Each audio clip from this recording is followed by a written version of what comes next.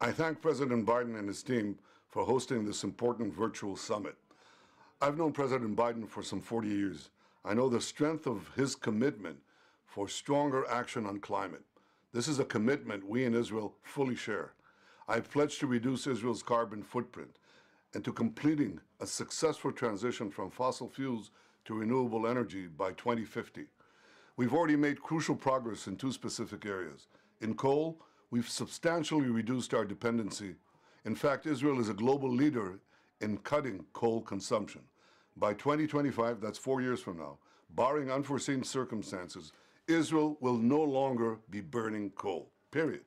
In solar energy, over the last 5 years, we've increased our generation from 2% to almost 10% this year, and we're committed that by the end of this decade, renewable energy will be providing over a third of Israel's electricity.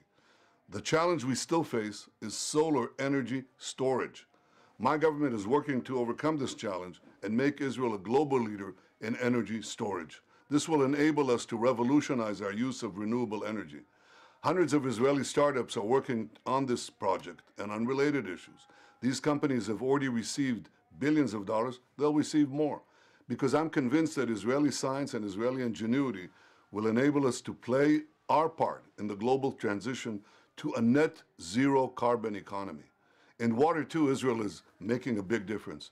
We've shown the world how to use water more efficiently in agriculture through pioneering developments in drip irrigation, hydroponic agriculture, and the use of artificial intelligence. Israel is a world leader in water purification and recycling, as well as in desalination. About 93% of Israel's wastewater is purified, and 86% is recycled for use in agriculture. These are very big numbers. And cooperation in the fields of water and renewable energy are also an integral part of our new cooperation with the UAE and Bahrain. So not only are we working to end dependency on fossil fuels and finding solutions to the climate crisis, but we're helping to cement Arab-Israeli peace. And that bodes well for the entire region, for the entire world. Thank you.